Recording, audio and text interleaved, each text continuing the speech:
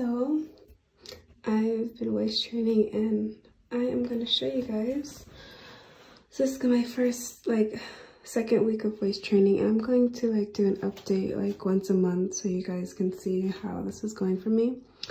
But I'm trying to get down to a 20-inch waist, which is 4 inches off what my current waist is.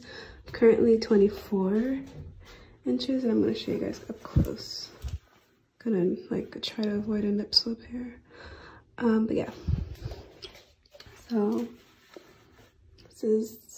I got this from Aliexpress, and I'm gonna leave a link down below. But yeah, so I don't have it too tight because in the beginning of corset training, corset waist training, you're not supposed to have it super tight because the first couple weeks it has to conform to your body shape.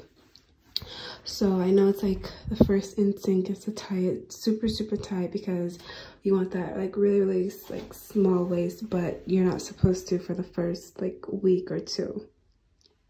So I'm gonna get the measurement, the measurement tape, and show you what I have it at right now. And then you guys can follow me on my waist training journey.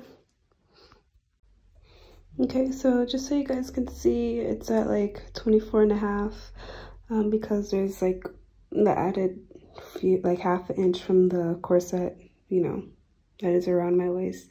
But this is where it is right now. And I'm gonna do an update. Excuse my nails, y'all.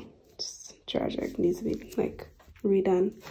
But yeah, so I'm gonna do an update in a month, and so you guys can see. Now this is gonna be a slow, very long process because you can't rush perfection. Just like food, you can't rush it.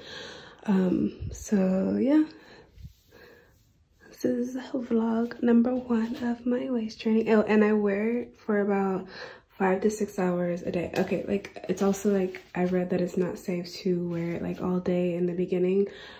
So the first week I only wore it for an hour and a half, 2 hours, and then I built myself up to wearing it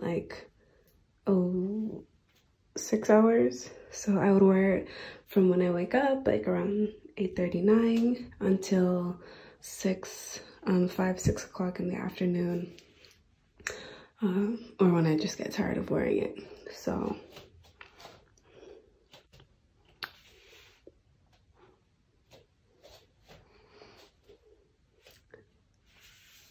yep.